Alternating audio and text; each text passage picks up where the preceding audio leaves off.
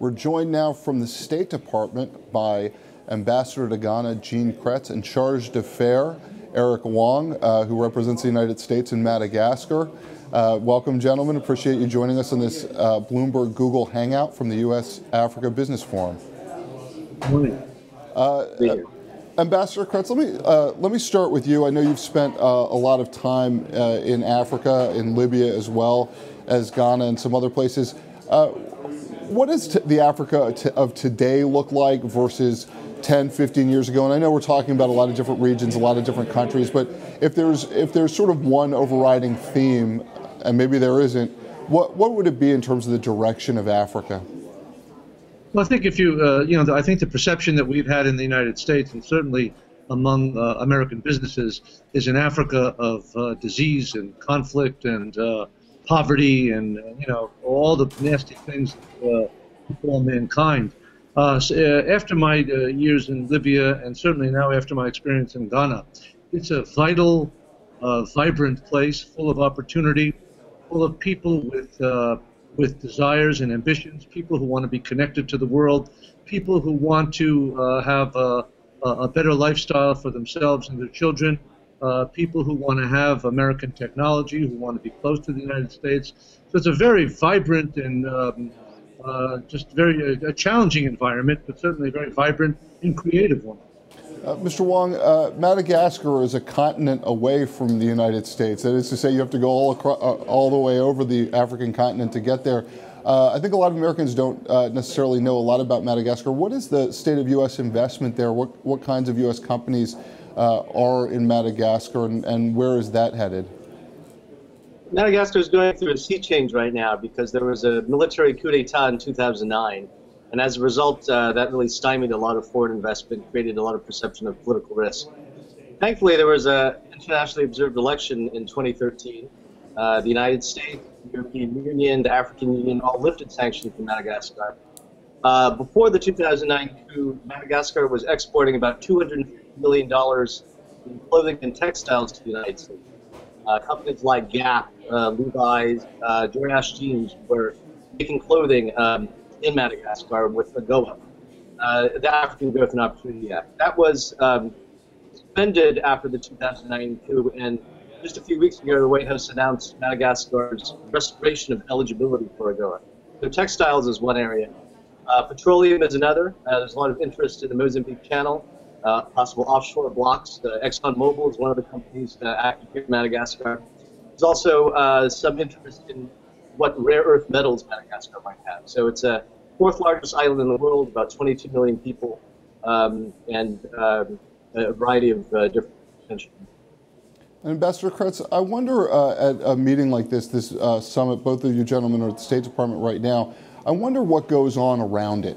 What are the kinds of meetings that are going on for folks like yourself, other officials in the State Department, Commerce Department, White House? Can you set the scene a little bit for me? Yeah, well, we have the basic, the official events where the White House is very heavily invested. But around this, you have several dozens, maybe even hundreds of events where business people are looking to get together with other business people to talk about potential opportunities. You have very vibrant discussions going on among NGOs in terms of the future of Africa. How do you deal with issues such as climate change? How do you deal with a generation bulge, a very young generation that's coming to the fore? How do you deal with questions of transparency, better governance, etc.?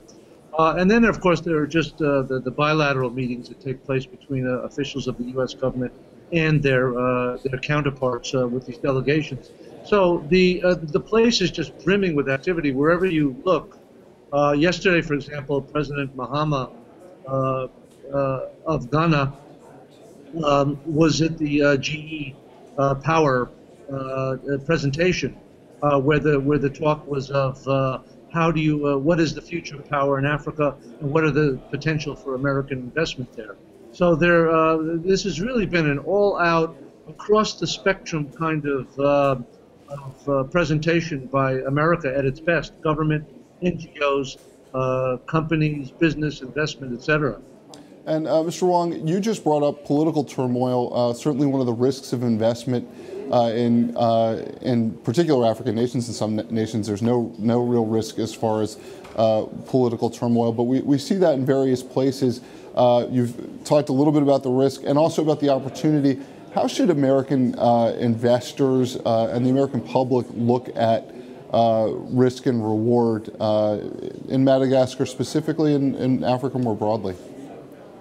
I think the challenge for the United States is to make African countries in conflict a net contributor as opposed to a consumer of military resources. What do I mean by that? If you look at a country like Rwanda that had a genocide that wiped out a quarter of the population in 1994, a decade later in 2003 they were sending troops to Darfur, Sudan.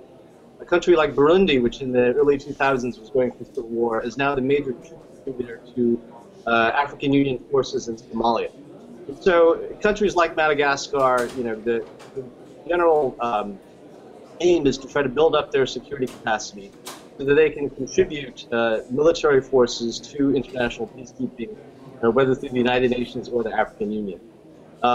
In the particular case of Madagascar, the coup was a bloodless coup in 2009. Again, ExxonMobil was one of the most active U.S. companies in Madagascar, remains so. Seaport Corporation is also. It's important to note that despite the relative instability of Madagascar compared to other countries in southern Africa, because the countries of southern Africa really are the most stable and the most economically vibrant compared to perhaps those in the Horn. But one of the biggest investments in Madagascar is the Hangaut laterite nickel mine, the $7 billion laterite nickel mine, one of the largest projects in sub-Saharan Africa. And they just began operations a few years ago. Mr. Wong, the mining. I'm sorry, go ahead. Mining. So, Mr. Wong, I wanted to ask you also, since we've got Ambassador Cretz here, any questions you have about Ghana?